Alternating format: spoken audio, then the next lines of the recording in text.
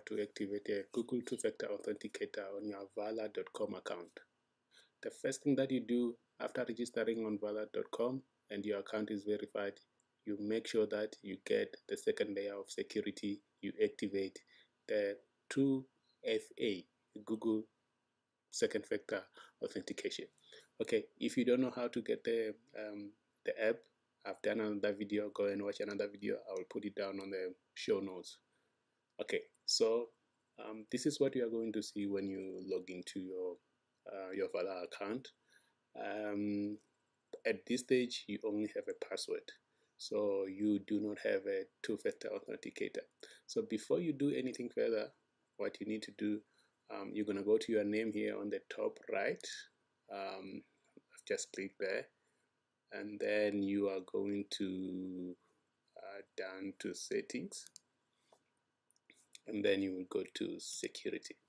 Okay, you will see that mine is have been enabled.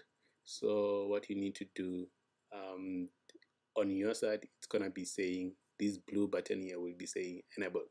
So you're going to click on this enable, and then it's going to give you a barcode or QR code, and also a key where you are going to scan.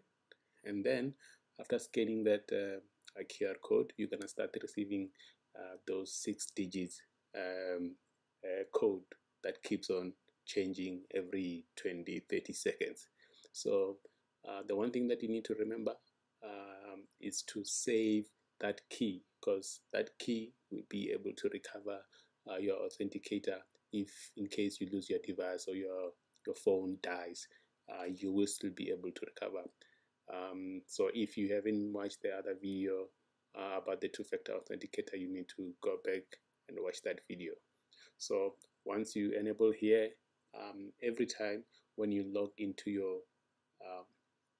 your account, you will need to use that two-factor authenticator. So even if somebody get hold of your password, you will still be protected by a two-factor authenticator. Okay, that's about it. If you've got any question, hit me up on the comment section. I will put all the links on the comment section. I'm out.